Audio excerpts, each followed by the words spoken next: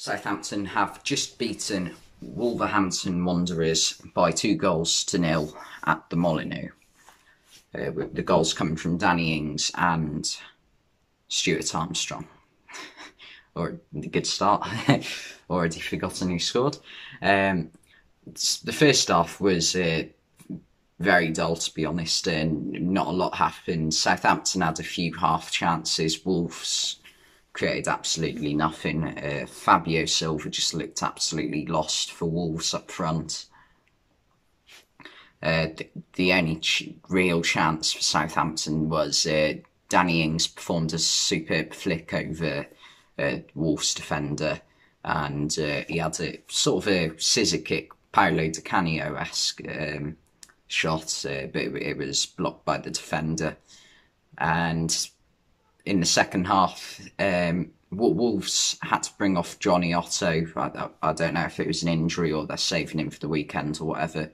And they brought on Rayan Aït-Nouri, who's a young French fullback, I believe. I think he's French. And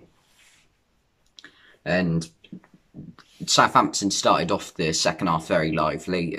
Stuart Armstrong missed a near open goal, really, if we're being honest.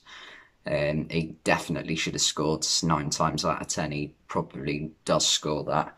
And then straight after, Danny Ings was played through on goal by Ryan Bertrand, I think it was. And he had a shot. It was a bit of a poor effort for his standards. It went straight at Ruddy, bounced off Ruddy, and bounced off Danny Ings' shin and then went in. He knew absolutely nothing about it until it crossed the line.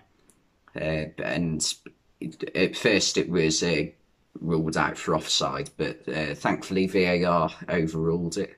VAR was actually really good tonight in two circumstances. It's very rare you say that, isn't it?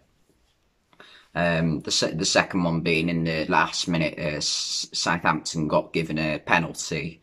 I think Teller got fouled by João Moutinho, and it was just outside the box. It's one of them where the ref, it's hard for the ref to tell, and it was just outside the box. I thought John Moss had a good game as well as referee. He got pretty much most of the decisions right. And then what happened? Wolves just didn't create anything in like the full game, really. I think they had one shot on target all game, and it came from a cross down the left-hand side. Mohamed Salisu sort of miskicked it, and it fell to Adama Traore. He didn't get the best contact on it, and Fraser Forster saved it on the line with his foot. And then in the last minute, the second goal came. It was a poor pass from Dendoncker to John Ruddy. John Ruddy, even worse, he did a bit of an Alisson on Sunday and gave it straight to Teller. I'm not sure what Teller's first name is, but he came on as a sub, and he looked lively when he came on. It was good pressing by him. He won the ball back, passed it to Stuart Armstrong, and unlike his first effort, this was exquisite, to use the correct term. He placed it just inside the bottom corner off the post. Romain Saiz or Ruben Neves couldn't quite get there to block it. And that means 7 of the teams in the quarterfinal have now been decided. The only other game is Chelsea-Barnsley, which I'll watch now. I'm not going to make a video on that. I mean, I don't even know half the Barnsley players.